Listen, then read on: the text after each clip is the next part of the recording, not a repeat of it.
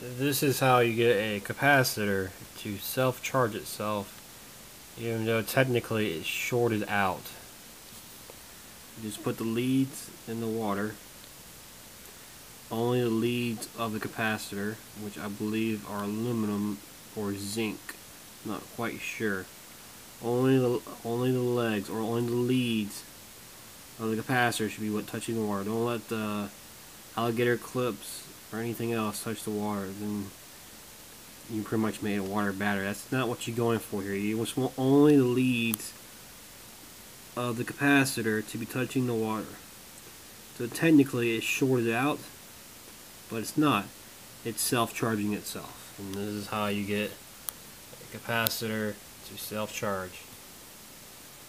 Very slowly though, but it's self-charging.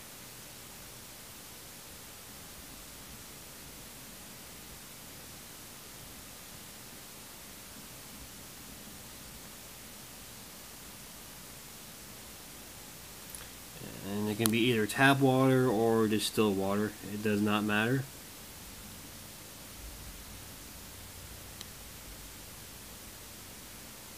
Once again, don't let the alligator leads touch the water. Only let the leads of the capacitor touch the water.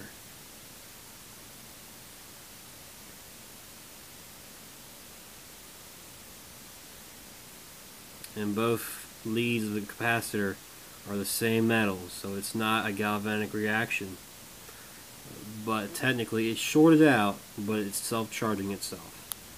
And it should work with most electrolytic capacitors. Pretty neat stuff, isn't it? Pretty cool.